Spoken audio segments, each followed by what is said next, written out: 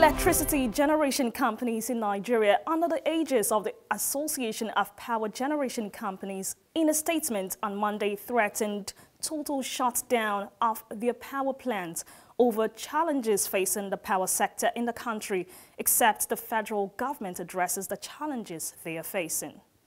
The Executive Secretary of the Association, Dr. Joy Ogaji, in a statement explained that the recent decline in the available generation capability could be traced to the various challenges expressed by the Gencos in the electricity markets, which includes liquidity issues, power rejection by the electricity distribution companies, and gas constraints due to the sorry state of the market. Further highlighting some of the challenges faced by the Gencos in the country, the association stated that available generation capability experienced a drop due to various factors such as gas constraints, ongoing maintenance by some gas suppliers, and low load demand by distribution companies, which resulted in reduced generation or outage of some power plants.